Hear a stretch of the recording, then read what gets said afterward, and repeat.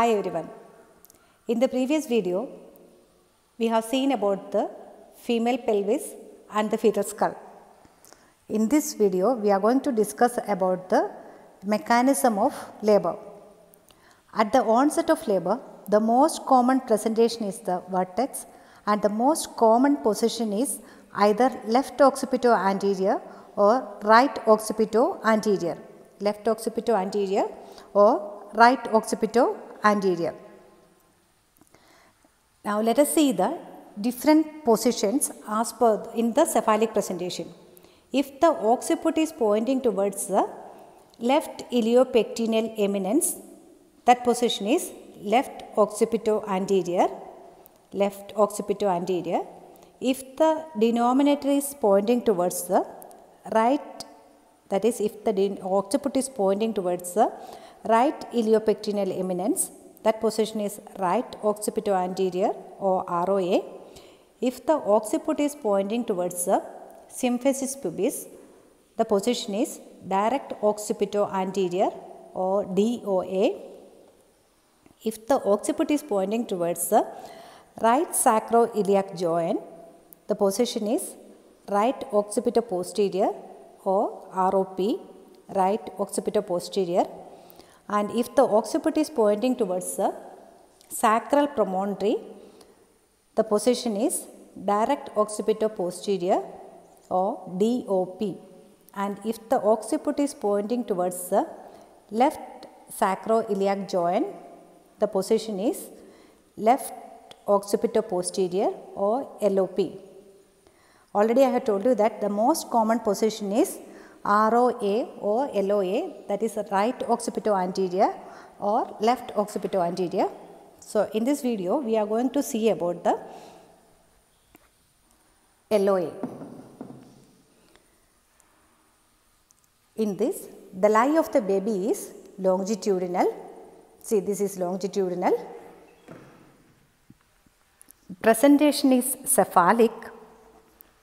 Position is left occipitoanterior and the attitude is flexion, that is the legs are flexed towards the body and the hands are also flexed and the head is flexed towards the neck. This is the universal attitude.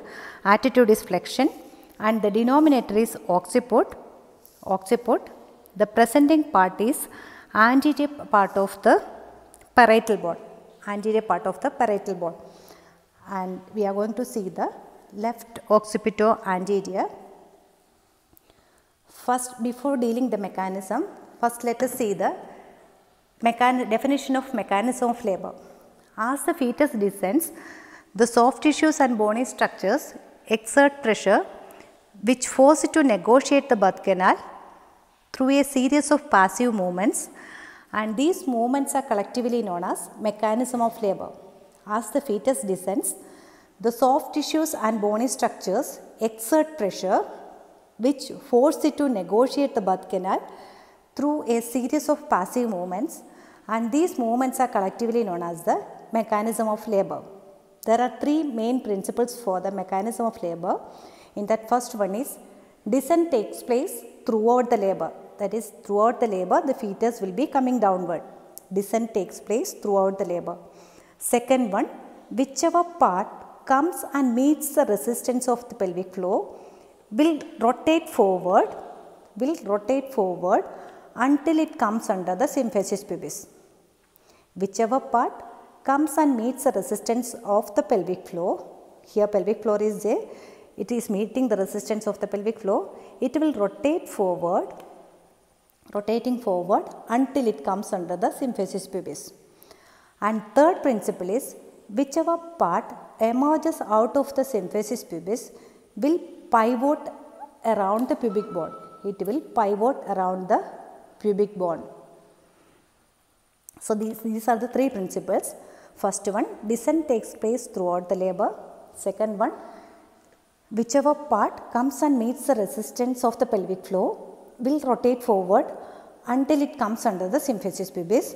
And the third one, whichever part emerges out of the pubic bone will pivot around the symphysis pubis. So now see the cardinal movements of the mechanism of left occipitoanterior. In that first one is engagement. It is said to have occurred when the widest presenting transverse diameter, already we have seen the diameters of the fetal skull, widest transverse diameter has passed through the brim of the pelvis. This is the brim of the pelvis. This transverse diameter has passed through the brim of the pelvis. The engaging anterior posterior diameter of the head is suboccipitobregmatic 9.5 centimeter, and if it is slightly deflexed, it is suboccipitofrontal 10 centimeter, and the engaging widest transverse diameter is biparietal diameter, that is 9.5 centimeter. So, the first cardinal movement is engagement. Next one is engagement. Next one is descent. Descent takes place throughout the labor. It is a continuous movement throughout the process of the delivery. However, it becomes more rapid in the second stage of labor. It is caused by the, that is, it is coming downward. It is engaged and it is coming downward. And next one is flexion. Due to flexion, increased when the head is meeting the resistance of the pelvic floor in the engagement, due to the resistance, the head will get flexed.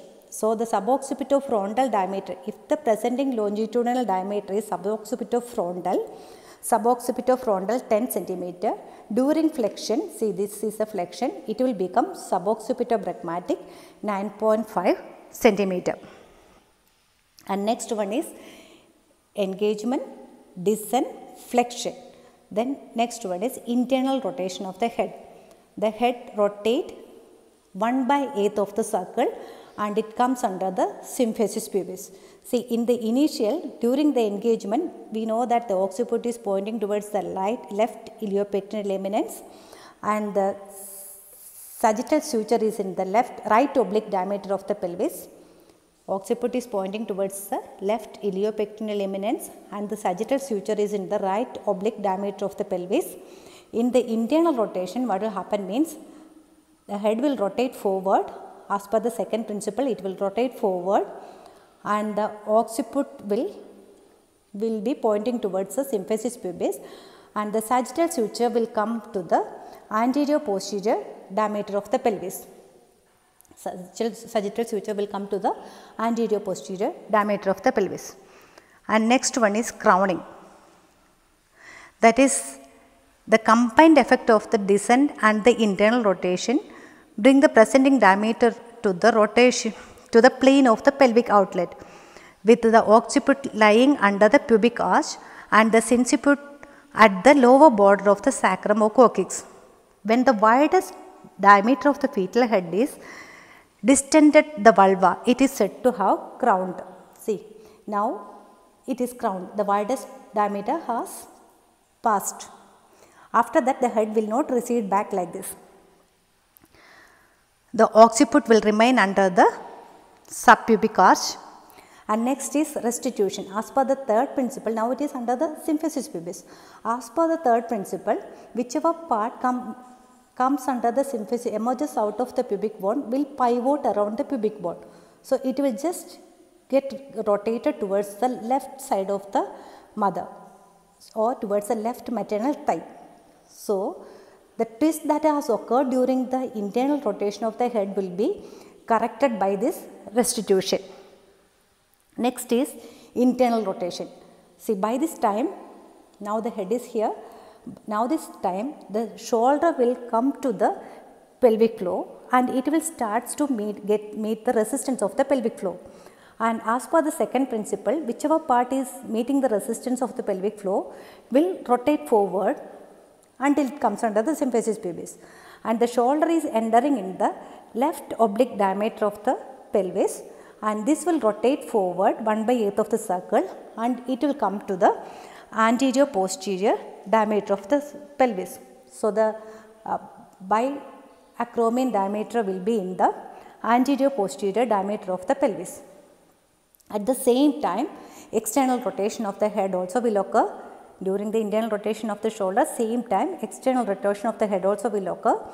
So, the face will be pointing towards the right thigh and the occiput will be towards the left thigh. And next is delivery of the shoulder.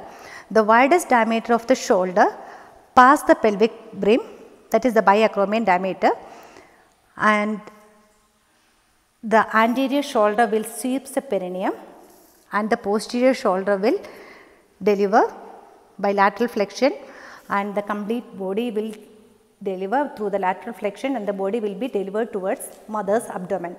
So, that is all about the mechanism of left occipitoanterior position.